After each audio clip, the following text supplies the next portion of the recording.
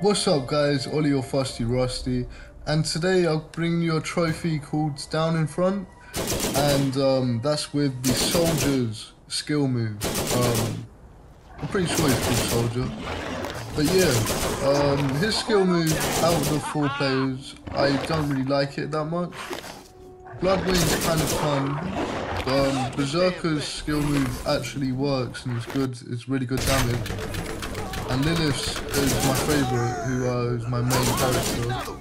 I like the phase warp because it's just fun to use, and if you have high melee damage, then it comes in quite handy. But this one, you have to change your style of playing because it's about progression and it's like slow progression. With Lilith, you can run around all the enemies and just do the whole bit. But with this one, you gotta take it easy and come across enemies like in a different style.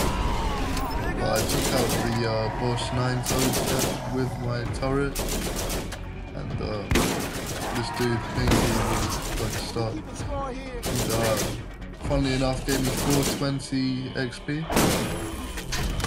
But yeah, I thought this was a cool little skill move, but I didn't like it that much.